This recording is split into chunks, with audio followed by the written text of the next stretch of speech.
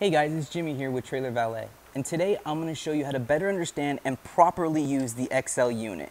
For starters, I'm going to show you how to properly and safely use the drill attachment with our DeWalt drill. We recommend doing it this way to prevent any misuse of the product. So to properly secure your drill attachment, make sure you have the attachment lined up with the teeth of the chuck.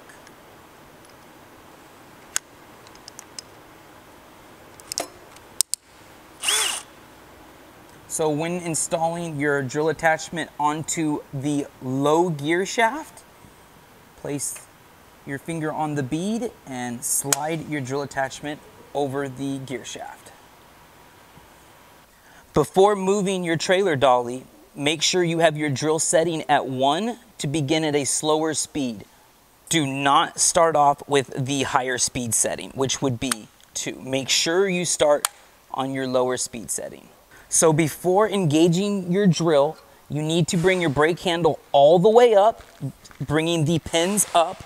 Once your pin is up, then you can slowly engage your drill. As you get comfortable with the drill, you can slowly increase. Do not gun the drill, which will cause the drill to kick back on you. If you are lifting or dropping your brake handle at all, it will kick back on you.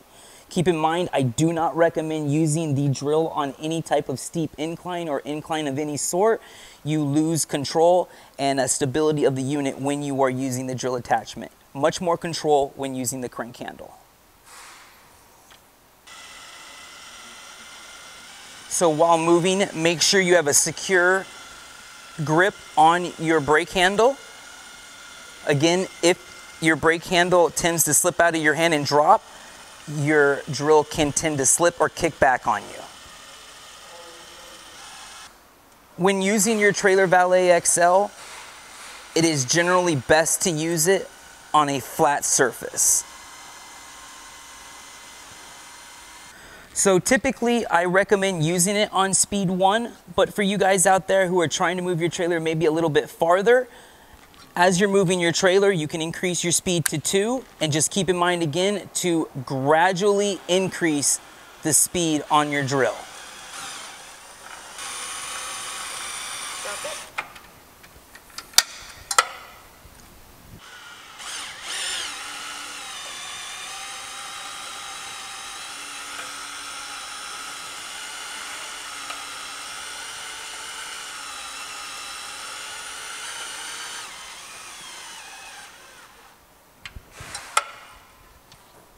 So one question that I'm frequently getting asked about our unit is our brake handle will not drop anymore. It is stuck.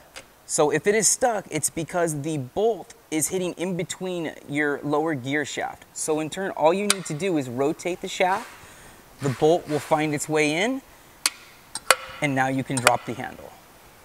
So other things to keep in mind, never use your trailer dolly to pull your trailer up an incline. You never want to have your unit in front of the trailer going up an incline. The weight of the trailer is too much for the weight of the unit. Gravity is going to pull the trailer down the hill, and it is going to cause your tires on your XL unit to slide. So keep in mind, when moving up an incline, always have the unit behind the trailer pushing it up the hill. Another issue that customers experience is the base getting a little loose on them. So you will need to use your spanner wrench, and I'll show you guys later how to correctly tighten the base to the coupler. So always keep in mind when you're using our trailer dollies, if you're not actually moving the trailer, always make sure you guys are using a chock to keep your trailer secure at all times. So if you guys are using the trailer dolly on any type of uneven surface, grass or anything like that, I do recommend using the plywood. Now keep in mind, of course, if your grass is too wet, or if you're trying to put this on gravel, if your trailer can be too heavy, this can still be an issue, and the unit will tend to pull the board out from under it. Well, hope all of those tips were helpful for you guys.